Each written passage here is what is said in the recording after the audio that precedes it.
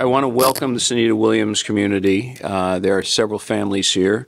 I want to welcome Principal Brunson and fourth grade teacher George Ganacanto. As the school committee knows, we've been trying to share the work that our students are doing as they learn and grow within the Needham Public Schools, especially as they try to, and our teachers work with them so that they can learn and live out the attributes that are spelled out in the portrait of a Needham graduate. And so this evening, the fourth grade class has a special presentation for you. I will turn this over to Mr. Ganacanto. I will ask first, though, if Mike and Andrea and Matt and I can kind of step or sit to the side. For this presentation. Mr. G, I'm going to turn it over to you. Okay. Testing. So, good evening, members of the school committee. Dr. Gudikants, thank you so much for inviting us to perform. Thank you for all the parents to delivering your children here. We're very excited to perform to you. We have been working on a project since the beginning of the year, and so we'd like to perform our project for you. We have been working in collaboration with Green Needham. So this is a very special project, and we're hoping that you'll enjoy what we have to share. And we have a very important message that we'd like to share.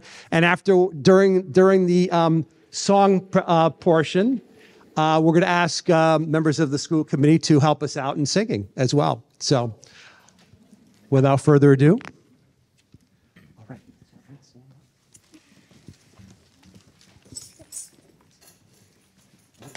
Everything down.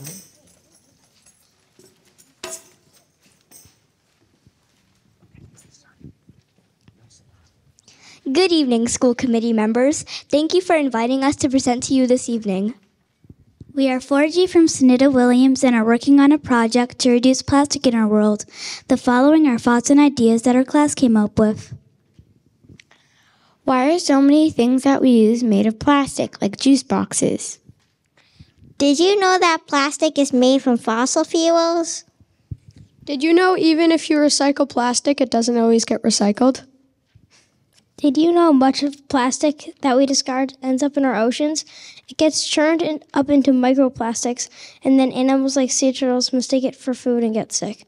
Did you know that 1 million water bottles are bought each minute? Just think how much less plastic we'd use if we reuse water bottles. Did you know that plastic is designed to last for hundreds of years, but oftentimes is just used once and then thrown away? What can we do? Have a plastic-free lunch. Use reusable water bottles. Use reusable bags when you go shopping. Stop using single-use plastic. Avoid using plastic. Using reusable bags reduces the plastic in our environment and our oceans. It will save sea turtles and other ocean creatures. Plastic harms the world. Reusable bags help save the world. Can we invent a better plastic? There's already some plant-based plastics made from potatoes, starch, and banana skins. We are doing this to help the world. Doing things that seem small, like reusing, reducing, and recycling, can make a big difference. Using reusable products shows that we care about our world. I think anyone can use a reusable bag.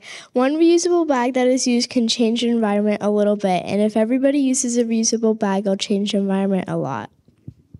We want to thank Kathy Reyes from Green Needham, who taught us about the effects that plastics have on our environment. Please help us make a difference. To start off, I would like to gift you a reusable bag we made from upcycled t-shirts. Hope to see you sporting your reusable bags around town.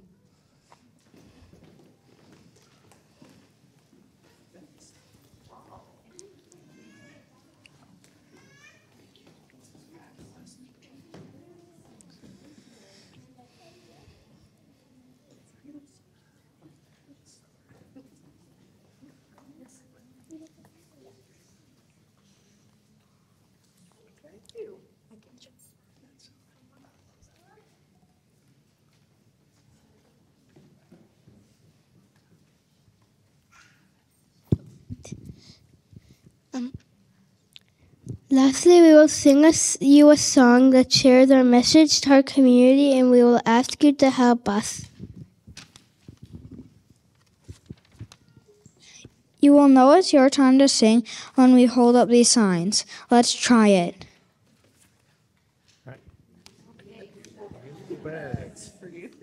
I can't hear you.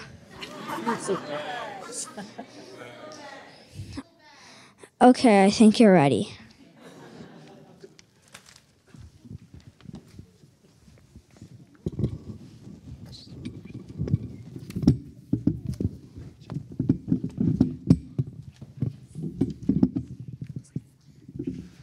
I'd like to thank ahead of time Earth, Wind, and Fire, whose lyric or background instrumentals we're going to be using.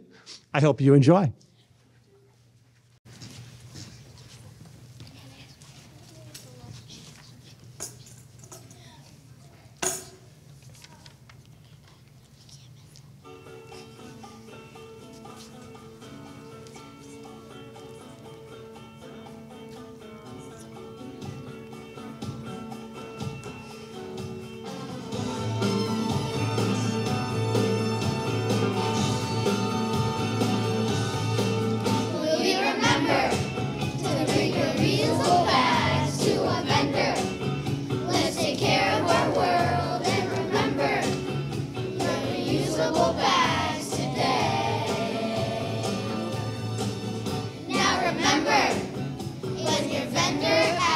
Paper, plastic.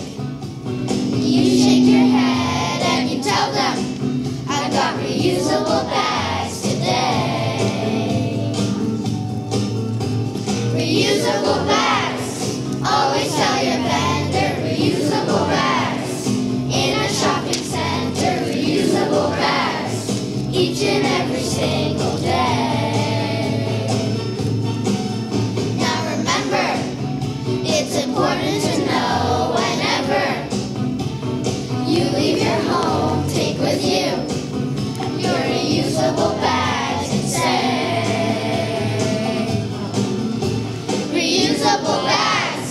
Always tell your vendor reusable bags. In a shopping center, reusable bags. Each and every single day.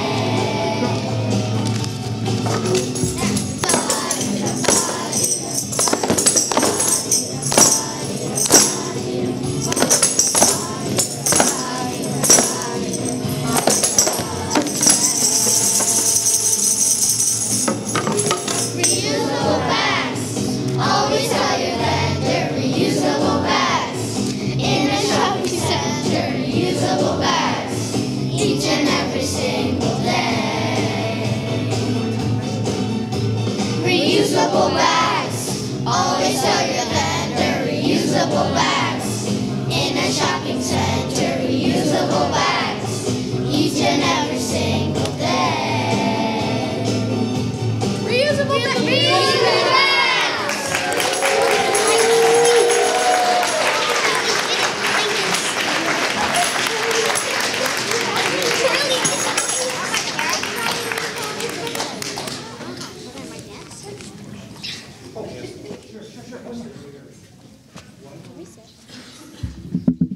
Yeah, so we're gonna, I guess, flip the direction around tonight. First of all, wonderful, congratulations.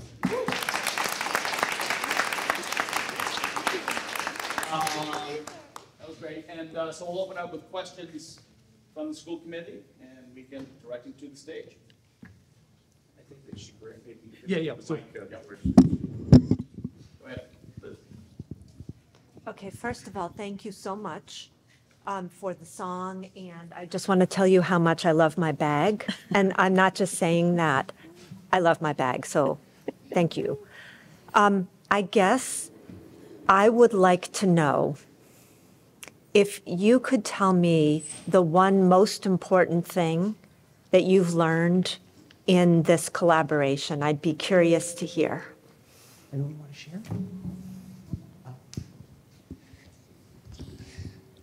I think it's probably the fact that if we use plastic better, we could improve our world's climate and other factors that will help preserve. Anyone else want to add to that? Anyone else want to add? No? Doreen? Doreen, you want to share something? It's important to reuse bags because when you don't, like all of it can just get in the garbage and then it just goes somewhere like you'll never actually know. And then when you reuse bags, you just keep reusing it so it doesn't go there for a while.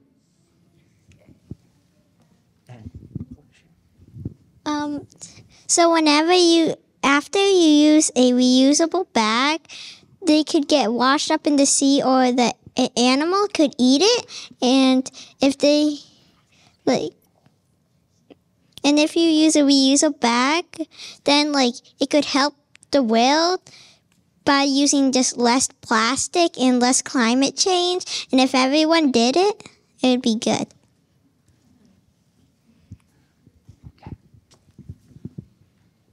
And any other questions? There's one more down. Oh, okay.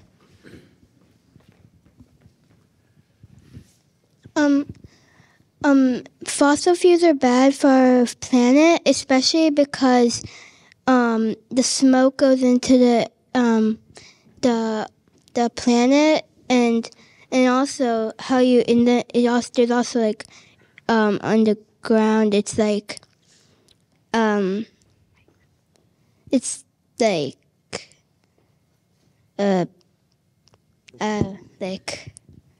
Because plastic is made from fossil fuels. Well, yeah, because it's made from fossil fuels, and I guess the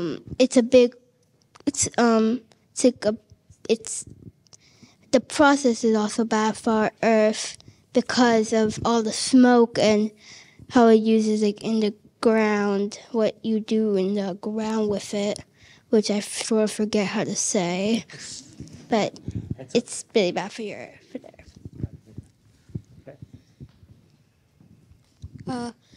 One reason why we should stop using plastic bags is because the process of making plastic, which involves fossil fuels, it does something to the water you drink. Currently, okay.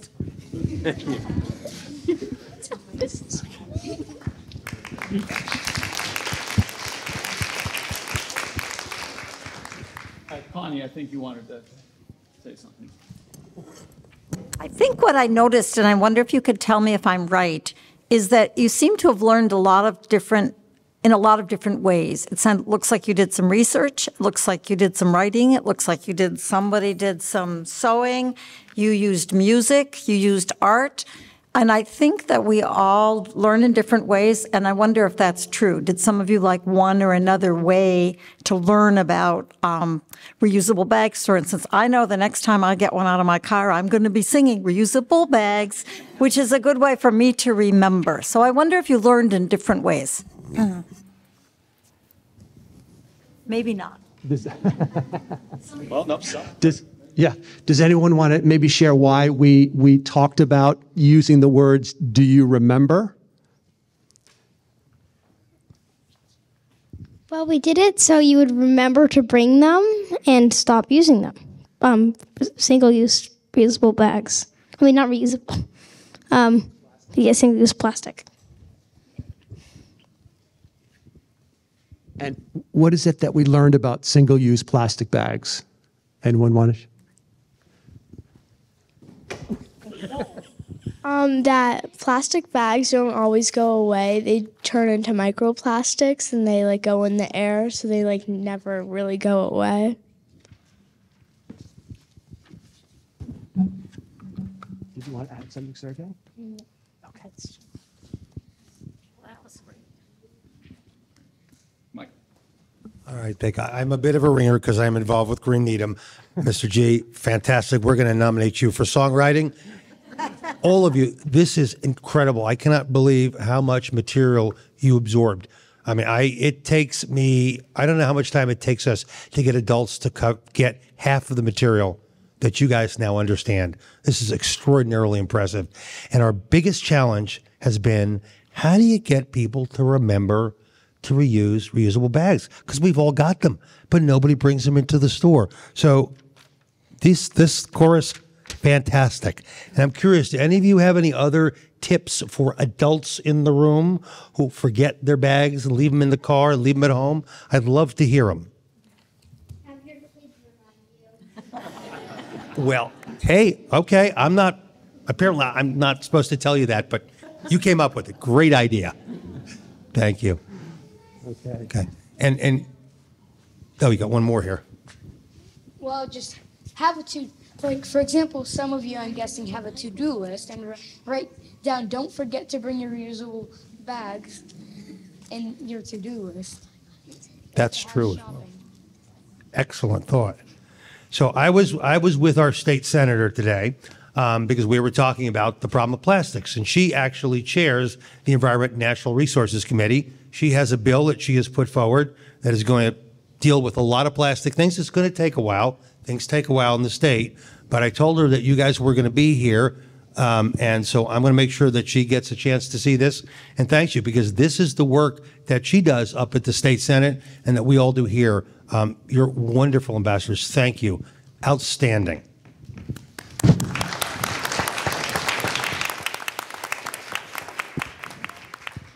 Okay. Well, school committee members, thank you very much. No, yeah, thank you.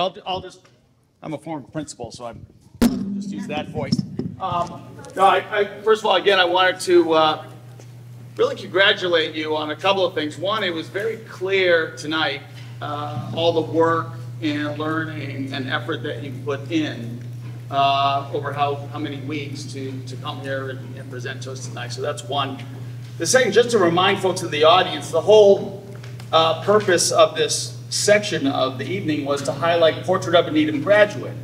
And I think several years ago, members of the community got together and talked about what do we want our 12th graders to be able to do, to be able to accomplish after they've been through the Needham school system. And it's not memorizing a bunch of facts or figures, but it was all about competencies and skills. So creative thinkers and problem solvers, communicators and collaborators, socially and culturally responsive contributors, responsible and resilient individuals, and most of all, empowered learners. That is the vision that we aspire to for every student who comes to our system. And this is really a perfect example of that. Part of that means you also have to change teaching and learning in the classroom. You are creating opportunities for real-world learning, things that matter, things that touch the community and the world. Also performance. Performance not singing, but having a live audience, having sort of a presentation that actually means something with a whole bunch of people, and actually you're all on TV too. Maybe you didn't know that, but you could watch it later on tonight. So this is what it's all about. I want to thank you for all the effort. Thanks to the students, obviously, and families for coming out to support tonight. It really was wonderful to see, and an inspiration, and all about what we're all talking about and trying to aspire to once you become 12th graders and figure out what to do next. So thank you again. Okay, thank you.